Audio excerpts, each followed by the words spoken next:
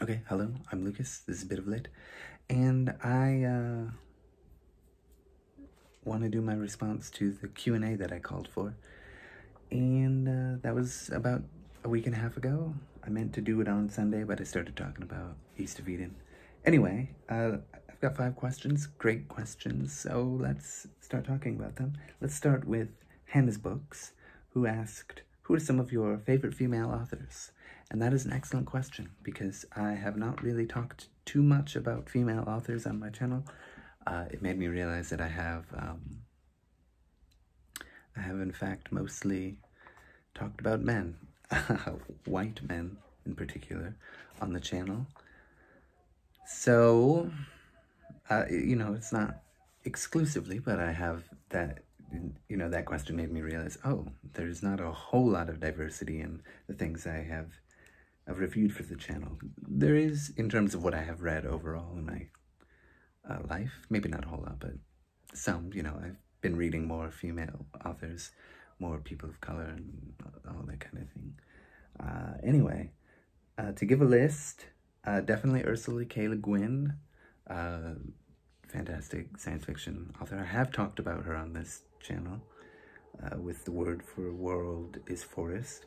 Virginia Woolf, who I've talked about with her short stories, and Mrs. Dalloway, which I could rave on about all day. Virginia Woolf is brilliant. And then some people that I haven't talked about too much, or at all, I think. Of course, I love Jane Austen, the Bronte sisters, Willa Cather, Edith Wharton. I love Edith Wharton. She's probably, I love her so much, so dearly.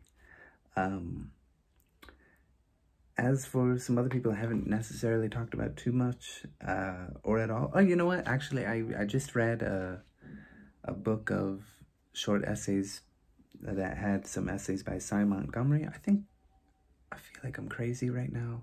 I have the feeling she's not a woman at the moment, but I'm pretty sure she is. I think she is. I hope she is. Yeah, it said she's a woman. Okay, sorry. My brain just blanked for a second. Yeah, she's a growing interest for me. I definitely liked that book, and I will be checking out more books by Cy Montgomery. Let's see, who else did I write here? Of course, there's some poets that I like who are women. I don't know too many, if any, modern poets, but, I like Emily Dickinson, and I like Christina Rossetti, and there's a couple other female poets that I mentioned on my my video for 28 poems for 28 birthdays. I can't remember who they are at the moment, but I listed a couple women for that. I also like Emily Nussbaum. I hope I said her name right. She's a New Yorker contributor. She does like media criticism for movies and TV shows. I think just TV shows, because I read her book, I Like to Watch, which is about it's a collection of her essays on TV shows, and I thought it was really great. Mary Beard wrote a book on Roman history called SPQR Rome, or something like that. I can't remember what it was, but it was my first book that I ever read about Roman history. And I thought that was really great. I really loved it. I do wonder if she's written more. Emily Wilson made a translation of The Odyssey a couple years ago. I think that's her name, Emily Wilson. And that is by far the best one I've read. I can't think of his Robert. No, what is his name? There's another one that's like, it's like 1A, 1B. Robert Fagles is probably 1B, but Emily Wilson, they focus on different things, but I really love her translation. And as for another person, I really like DC Fontana, who wrote some Star Trek episodes. Yeah, so whole bunch of women. Went on for 5 minutes just on that. Oh my gosh. But yeah, there we go. I will try to talk more about women. Oh, and Toni Morrison. I love Toni Morrison. I've read a couple of her books, not all of them. Not as huge on Beloved as it seems like most people are, but I really love Sula. And yeah, so there's that. I do like Beloved, but I like Sula more. Anyway, Bookish asks, how long have you been in China? A little over 2.5 years. What are some adjustments you've had to make to live in China? The pollution. Winter is atrocious. It is so terrible. Not because of the temperature. That is, hardly anything at all. It barely gets to freezing, which is nothing for me. Coming from Iowa, I'm used to the cold. I've frozen myself to walk to school in high school like an idiot because I didn't know how to dress for the weather, having come from Phoenix, Arizona, which is just a terrible place to live. If you're looking for weather. Anyway, yeah, been here 2.5 years. Winters, the pollution is a lot worse because, people are very sensitive to the cold here, and I just don't get it. So, more coal gets burned, so the pollution is just worse. Also, there's a lot of factories. I don't know about in Shanghai, but their pollution floats over to Shanghai. Summer is not as bad. There's some really bad days, and they are worse than the winter days because it is hot. And, okay, well, I'll stay inside and turn on the AC, which is blasting in air from the outside world. Luckily, I have a whole bunch of masks. I bought them before the whole pandemic thing, which has prepared me for the pandemic. And they are not they're for pollution. So that helps. It's kind of, I don't know how effective they are for, stopping particles coming out. I would imagine to some extent, but I don't know. Anyway, what has been most surprising about life in China?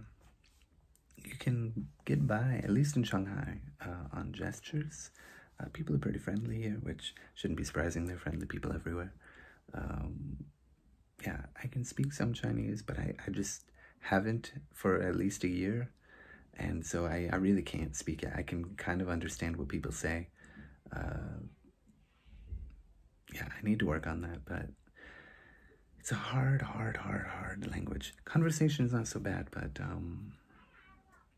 reading and writing, which I will probably never have to write. Reading can be helpful, if I ever went to a restaurant again, which I don't plan to. Or, some other reasons it could be useful. I do know a decent amount of characters, so I can sort of get by, but yeah, you can get, if you ever come to Shanghai, if the world comes back to some semblance of normal, which I hope it does in a way, I hope we move forward in a good way. I really hope this is a wake-up call that we should change a lot of things, and hopefully we'll make the world a better place. This is like fingers crossed? Is 2 fingers crossed like bad luck? I don't know. Yeah, you can, if you come to Shanghai, I'll show you around. Great place. I've been outside of Shanghai too. It's also great. You can still get by a little bit harder outside of tier 1 cities like Shanghai or Beijing, probably. Codex Cantina asked more questions about China. Why did you move to China? To pay off my student loans, because I'm from America, and those will never go away unless I die or pay them off. Was there something particular that made you interested in other cultures or China specifically? I had a lot of friends and roommates in college that were Chinese, and they were all wonderful people, and co-workers. All wonderful people. Asian culture is pretty interesting to me in general. I initially had planned on coming to Korea or maybe even Japan because I thought the pollution wouldn't be as bad. It's not as bad in Japan as far as I understand. It is as bad in Korea because it's closer and it just, you know, flies over. But that didn't end up happening. And I thought, okay, well, I'll just be there for 2 years, which has now been longer. I'll just be there for 2 years and I'll come back and I'll have paid my debt, which I have not, but I've paid quite a bit of it. But yeah, I mean, you know, I also have family that's Taiwanese, which, if you ask my girlfriend, they are Chinese. If you ask my family, who's married into the family, if they're Chinese, they will say, no, we are Taiwanese. So it's enough about that. All great people.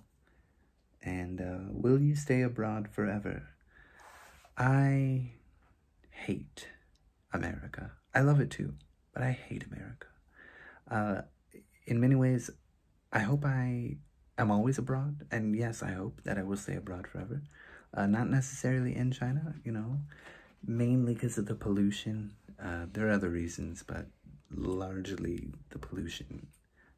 Today wasn't so bad, but oh my God. But I have a sick mother, and I should go back to take care of her. But I do love the work that I do here. I really enjoy working with kids, teaching them English and all that, or English literacy. So that'll be a hard choice to make.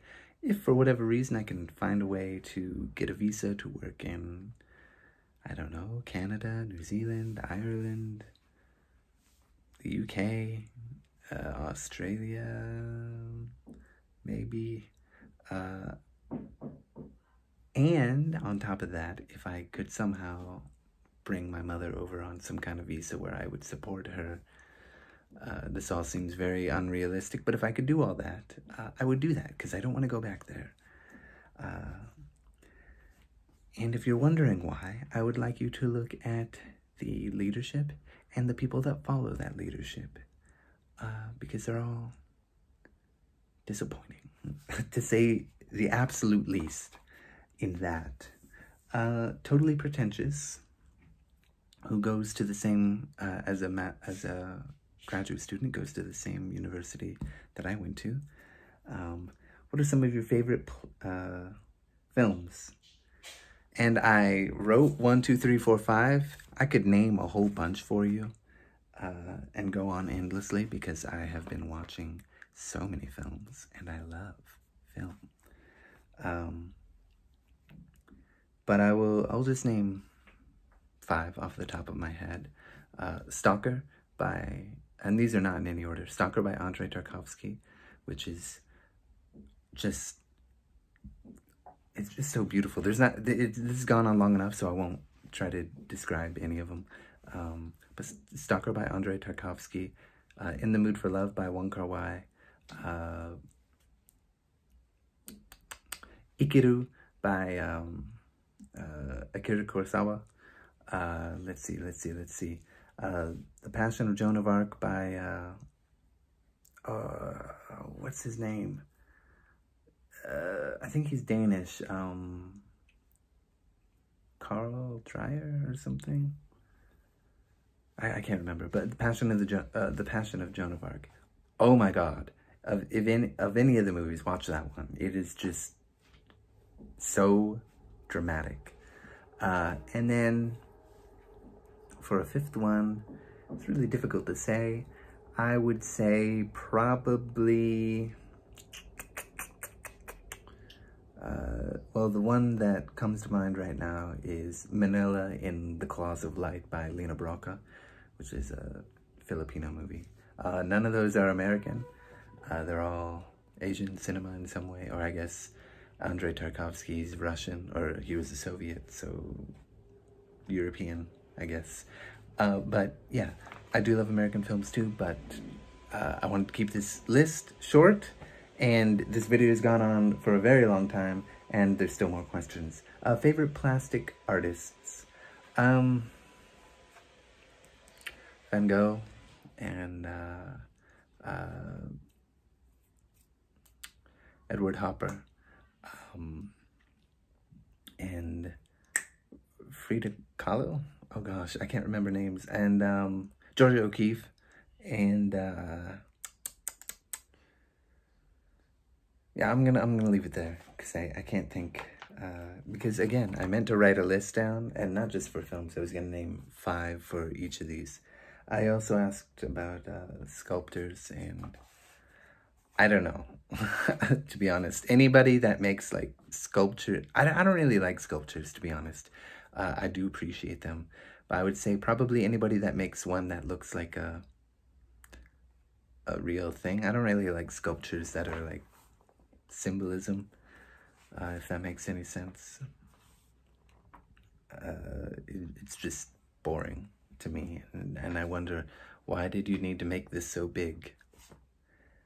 Anyway, and I don't like sculptures because I just don't like the idea of digging rock out of the earth so that you can cut it down and then do whatever with whatever you cut off. But, you know, sculptures can be cool. There are a lot of really amazing ones, but I have no particular sculptors that I like. And what is your favorite performing art? Professional wrestling. It is dramatic and wonderful and silly, and that is the main thing I love about it. It is completely absurd. And my good friend Socrates Jones, Sebastian Niles, he asks, who would win in a fight between William Faulkner and Kurt Vonnegut? And to be honest, I don't care. But probably William Faulkner would lose and say he won. And Kurt Vonnegut would also lose and say he won. So, who's the real winner?